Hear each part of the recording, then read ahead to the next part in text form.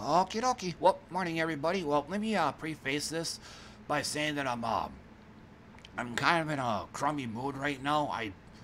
Just kind of tired and need to lay down for a nap, but I still have a bunch of other stuff I got to get taken care of.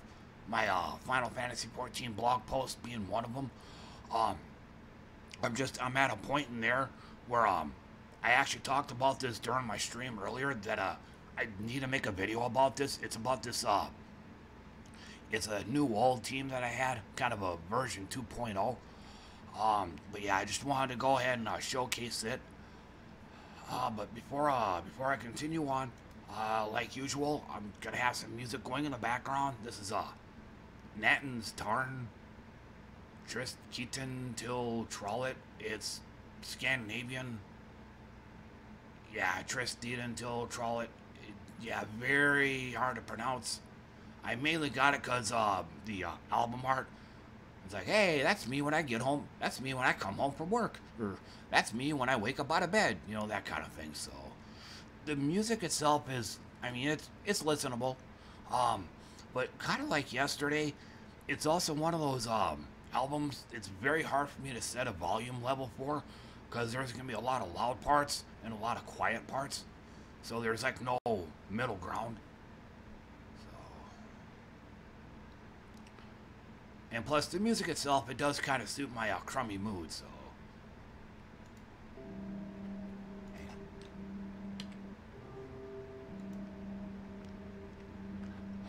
Okay. So let me chase it down. Archin Queens, I might change the name of this. I don't know. It just, here, I'll show you. The original version of this, originally, it was just like my Queen's Gone Wild team, except with the Archer class, not the Elementalist. But since in this newer version, I got one less Queen, so the team's now just, it's less Queenie. I got a Leprechaun in there instead. So, this is just, it was a team I came up with during the Green Kingdom in PvP.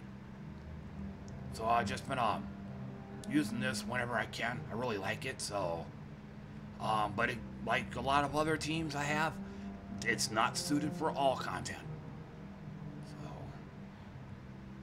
So I'll kind of do a quick rundown here. Leprechaun, he's the troop that I'm sure you've all come to know and love. You know, starts with full mana, extra green mana for matches, explodes green gems, and my escape key just double tapped, so.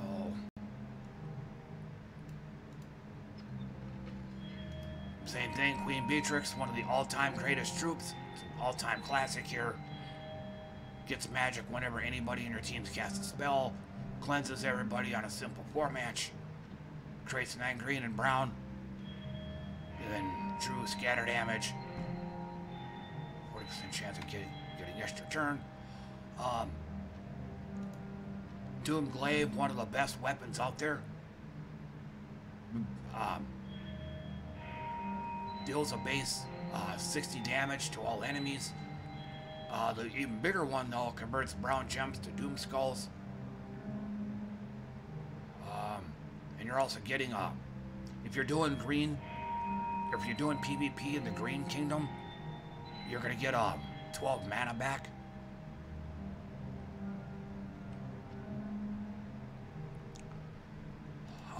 Then Wild Queen. She steals attack, and then gives it to me, or gives it to the first ally technically, then creates a mix of 22 skulls and green gems.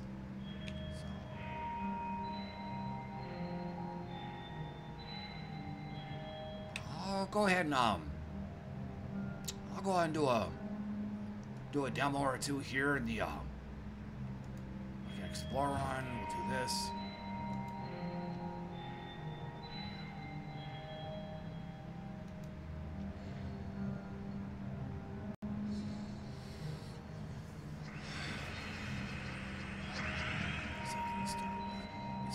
Leprechaun. And then, just like a lot of these other troops and weapons and whatnot that convert one color to another, you want to hold off on it until the combination of, in this case, being browns and skulls, you want the combination of those two to result in at least a 4 match. That way, so it stays your turn. Looks like I don't have it, so.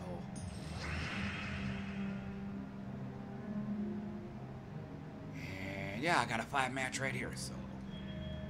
But yeah, I prioritize that over everything else.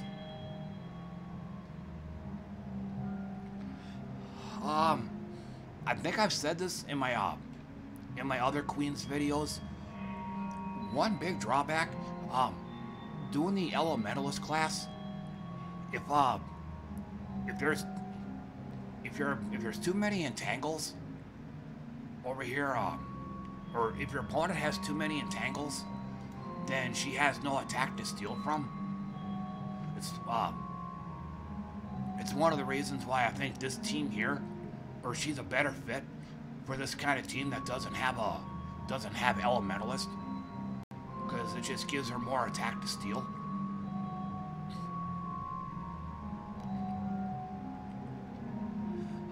Second issue, not a whole lot I can do, but she only steals up to 47. But your opponent often has like 82 attack, 84 attack. Less of an issue with explorers, but I'm gonna try doing this team in PvP once or twice to kind of give you a better idea as to what I'm kind of talking about. So even if you take off 45 or whatever it was, 47, they're still gonna deal 35 skull damage. So again, one of the great things about it was you're basically disarming your opponent.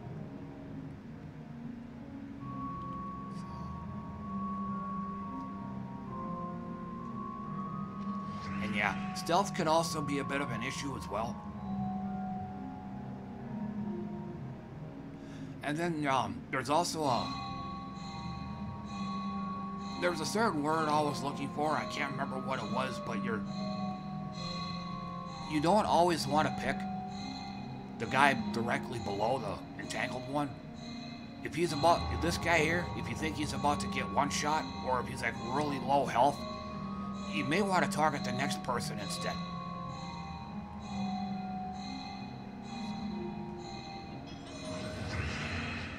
Yeah, so he still has 35. He can still, or let me back up. He still has 35 attack. I'm having trouble with English right now. I really need to lay down. But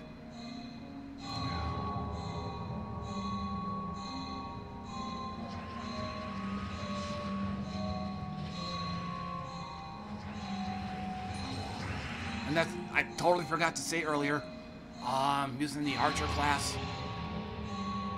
And I gotta turn this down. Yeah, didn't expect it to be that loud. Or loud enough to where I have to talk over it. So yeah, 15% chance for skull damage to be lethal.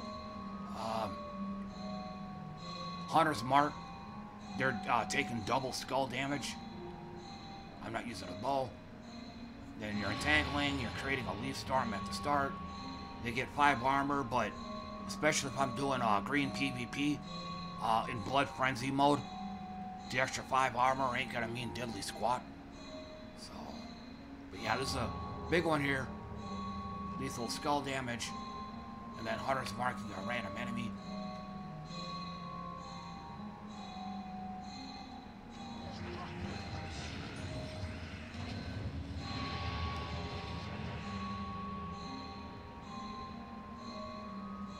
Yeah, see, like I said, Stealthy can really play havoc with this team.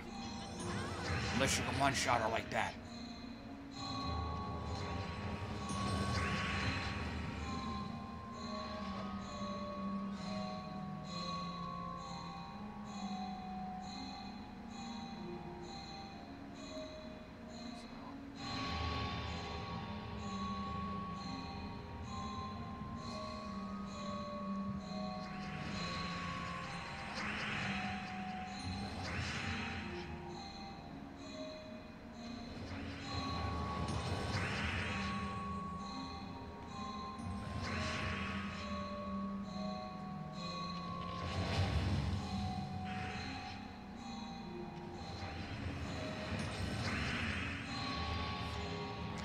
And something else I also forgot, in case anyone didn't see.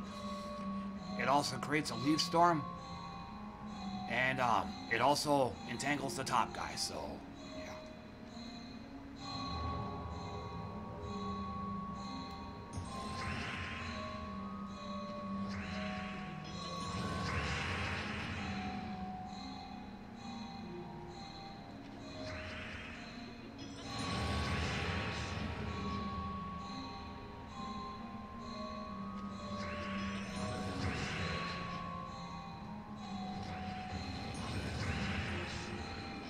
Ta-da! But you can see how fairly quick these battles go.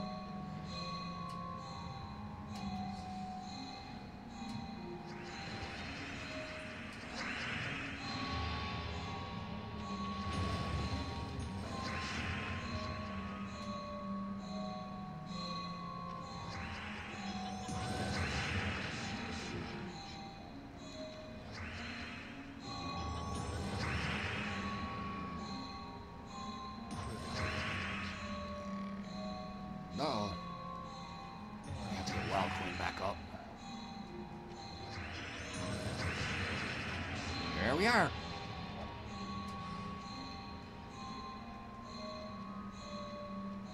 So let's try this in PvP.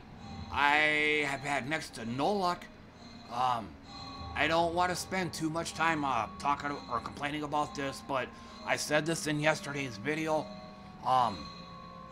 About the new PvP update, where all the kingdoms are basically Central Spire, just with restrictions. You can set up your teams how you want, instead of it being 4 randomly chosen ones. So yeah, and then on top of that, all the ones in the Blood Frenzy regions now have 50% buff. Yeah, like I said, I'm having trouble with English right now.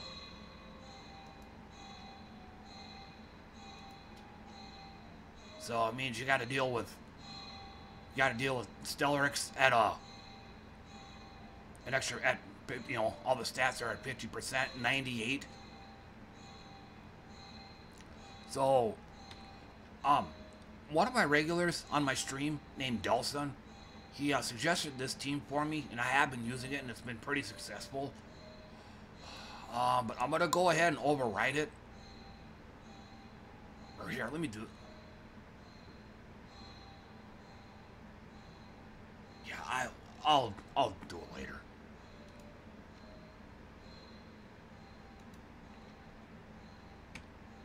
So normally, before this new PvP update, I can pretty much stomp the yard with this team. Just blowing through the stuff, just like that. Not anymore.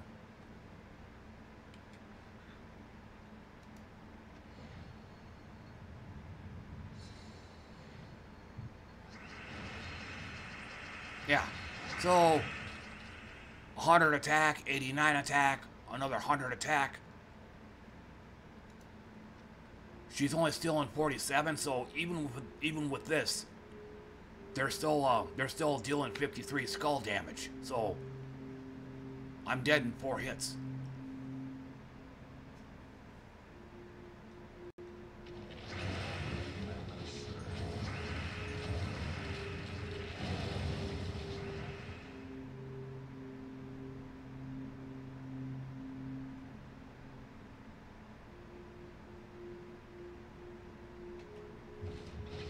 All the good that's gonna do me.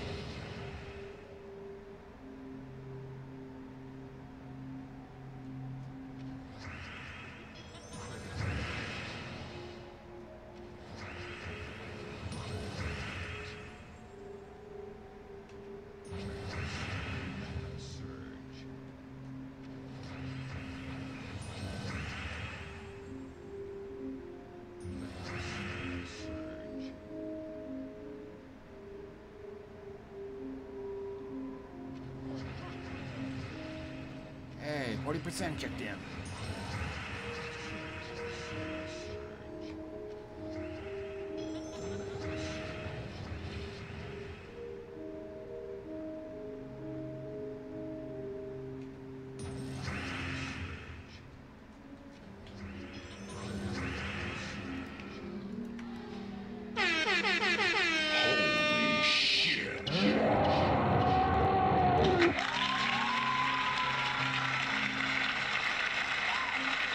That's a first.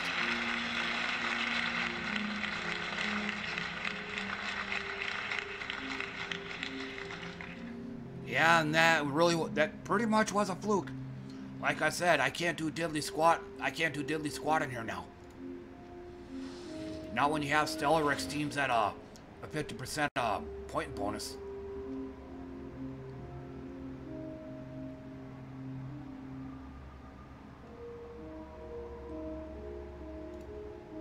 So yeah, same thing, 98. So now it's 39 for some reason. So yeah, just ideally you want to match the content to how much attacks she can steal, if possible.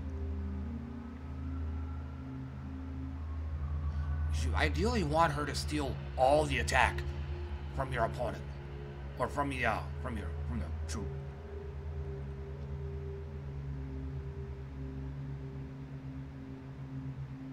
So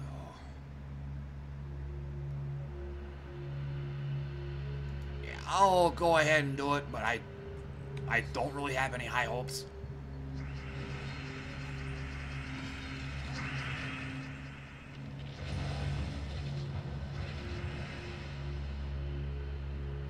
Yeah, there ain't no green matches, so.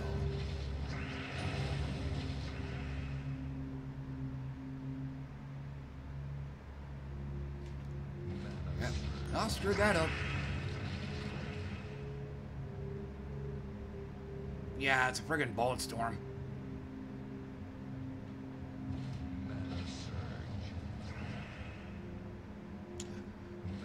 Too late for old Joe.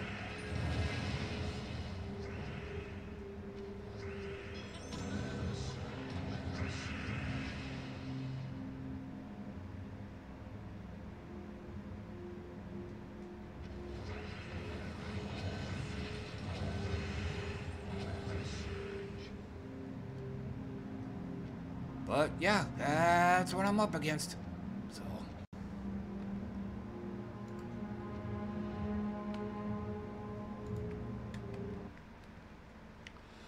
But yeah, that's gonna do it for me. I just wanted to do a showcase of that team. So yeah, I gotta get this video all prepped and uploaded and all that good stuff, and need to get back going on my blog, and hopefully I'd like to get a nap in there sometime soon. But otherwise, thanks for watching, everybody. I appreciate that, and I'll see you all next time. Bye for now.